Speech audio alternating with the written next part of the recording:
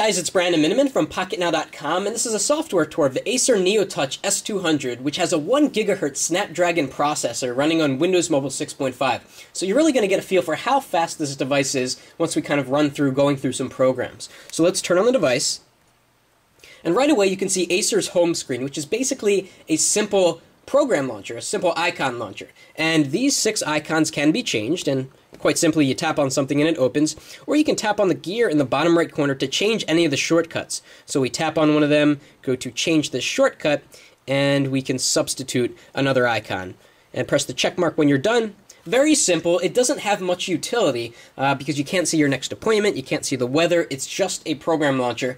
But on the other hand, it's very simple, and it probably doesn't use as much battery life as a lot of the 3D interfaces you see out there, the spinning cubes and the rotating screens and all those things that look nice, but actually use up a lot of battery life. So the minimal design is appreciated. The button to the left is actually a button that launches the start menu, which is actually a nice touch because it helps with one-handed usability. When you're walking down the street, you don't have to take out your other hand to hold the device to tap up here.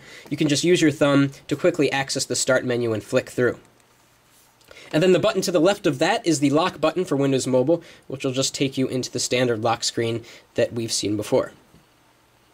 Okay, so let's drill into the start menu a little bit, see what we have. Some of these things I've added, such as Opera Mobile Beta, Skyfire. It doesn't come with another browser to use, such as Opera Mobile, which is unfortunate because even if you install Opera Mobile 9.5, which is free, you don't get the accelerometer support, so turning the device over to landscape won't flip the screen over. So let's take a look at what we have. There's a program called Agenda, which is actually a calendar program that works quite nicely. So it's quite simply a calendar, and we can click on any day and see what's going on that day. We can tap on it to get an extended view, and then we can press the plus button to add a new appointment, and we're taken to a nicer looking finger-friendly interface to enter in a new appointment. You can still get to the standard Windows Mobile calendar, but I think this is a nicer change to what we're used to. So let's close that and go back into the start menu. Here we have something social networking, which is really just a portal to 4 different social networks. So we can go into the Facebook application, which is just the standard Windows Mobile Facebook application. We can go into the YouTube program, and we're going to show that in a sec. You can log in with Blogger, you can log in with Flickr, and that's pretty much the extent of the social network program. It's really just a launcher to get you into the various programs. Go back into the start menu. Of course, we have the Marketplace, Multimedia, let's see what's in there. We have Album, which is Acer's HTC-like album to access your pictures.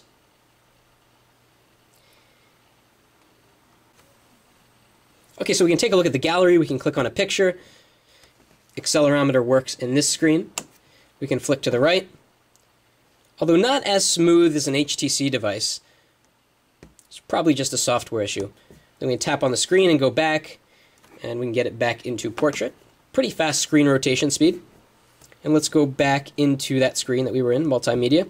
So we have a streaming player so that we can access streaming video content. We have camera, and we have an FM tuner, and of course you need your headset connected to get that to work.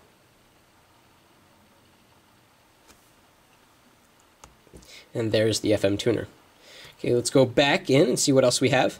If we go into preferences, we can change some system settings different than what you get in the standard settings menu. So we can go to wallpaper, for example, and change the wallpaper of the background that you see in the icon launcher on the main screen.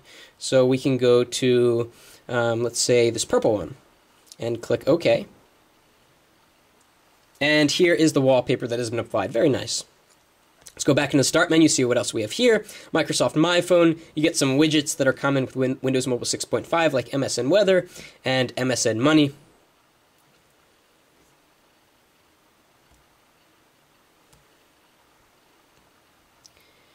Office Mobile, and let's take a look at the on-screen keyboard. Let's go into Word Mobile, and I'm going to start a new document, and if you've used Windows Mobile before, you know how long this takes. Watch how fast it is on the Snapdragon. Extremely fast, about 1 second, where usually it's about 3, 4, or 5 seconds on other devices. So the keyboard is okay. It's pretty good. Let's do a little test here.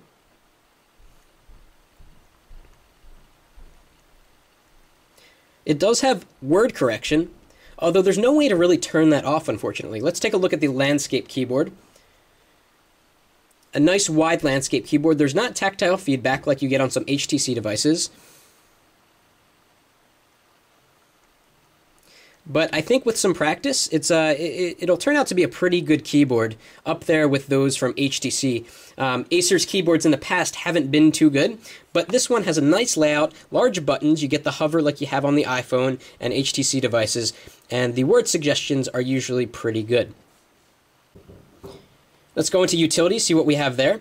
Getting started, search phone. This is all standard Windows Mobile stuff. Memory optimization. This is a sign of low-quality software. Look at this. Acer has been using this memory optimization tool in all of its devices, and there's still this comma in the wrong place. Why don't they change that? It must be a simple fix, but perhaps not. This is a very low-quality piece of software that I wish Acer would finally update. Basically, it allows your device to automatically reset itself on a regular basis to clear out the memory. A pretty good idea, but the interface is very ugly for that program. So let's go back into utilities. And this kind of points out one of the flaws of Windows Mobile 6.5. The program launcher doesn't stay open, so I'm continually having to go back. But that's not an issue with this device. It's with Windows Mobile 6.5 in general. And then we have a simple backup utility that allows you to back up and restore your phone just to make sure that you have everything backed up. Now let's take a look at some of the system settings. So let's go into System. And let's see how much memory we have right now. So right now about 100 megabytes free. We've got about 2 or 3 programs open. It's pretty good. It's not as good as, say, an HTC Touch Pro 2 or a Touch HD, but it's plenty of program memory to work with. Okay, let's see what else we have. A utility for AGPS. A program that lets you have magnified icons in the title bar. And so if I tap up here, I go to the Wi-Fi manager, or the communications manager, and that just happened because I tapped on where it says H for HSDPA. And yes, I'm in the US on AT&T getting HSDPA, because in my area they have the UMTS 1900 band, which is really great. If we go into backlight, this points out another problem. If you have it automatically adjust the backlight by light sensor, look how sensitive it is. The polling frequency is way too high, so you'll get the backlight switching brightnesses on a regular basis, whereas on an HTC device or a Samsung device, the polling frequency is a lot lower so that you get a smoother transition. Also, they have this setting which doesn't make sense, auto detect backlight by battery level. So the idea here is that if you have a full battery, you'll be at full brightness. As you go down to 60%, 50%, 40% battery, your brightness will follow, which just doesn't make sense to me. So I really just leave the brightness on a constant, sort of right in the center. We can click out of that. And finally, let's take a look at that YouTube application that's built in. It's all the way down here at the bottom. So we can go to the top-rated videos. We're over HSDPA right now. And what we can do is flick through a picture, or flick through the thumbnails, and if we find one we like, we can tap on it, we get this nice little animation, and then the thumbnail goes full screen, says buffering, and video playback is very smooth.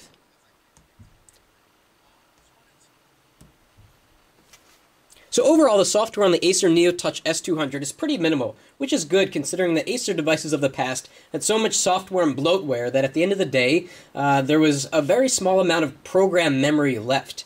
The Snapdragon processor absolutely makes things a lot faster, flipping through various screens, and in day-to-day usage, it feels like a very fast and snappy device. We're going to leave it up to the benchmarks to see exactly how fast this is. We're going to do some tests with video performance and that sort of thing. Be sure to check Pocketnow.com for the full review, the full wrap-up of the Acer neoTouch.